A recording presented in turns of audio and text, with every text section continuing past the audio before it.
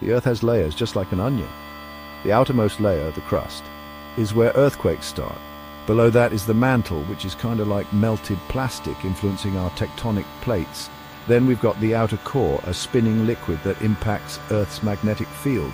Finally, at the center, the solid inner core.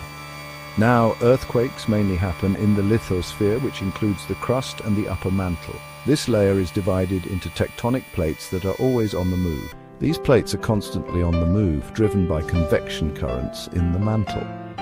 When they move, stress builds up along their boundaries. And when that stress is too much for the rocks to handle, it's released as an earthquake. There are three types of plate boundaries. At divergent boundaries, plates move apart, causing minor quakes.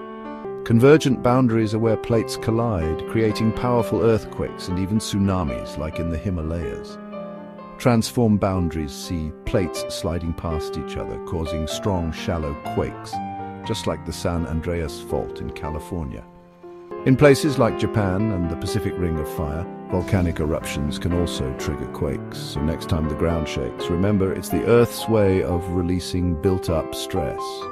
Stay curious, geology enthusiasts.